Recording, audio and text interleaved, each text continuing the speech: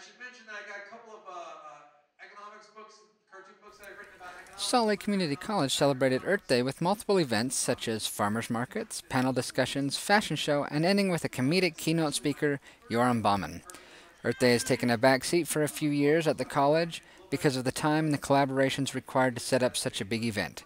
According to Sean Crossland, the chair of the Sustainability Committee, he said the event did very well this year.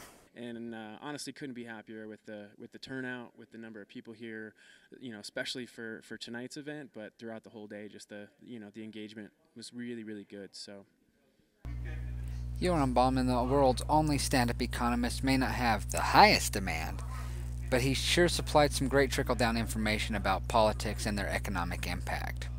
On a serious note, Bauman explained how they would like to have a carbon tax and lower payroll taxes, which could create programs to supply kickbacks for lower-income households. So our policy was a carbon tax, so a tax on fossil fuels, combined with a reduction in the state sales tax, and then we funded an earned income tax credit benefit for low-income households.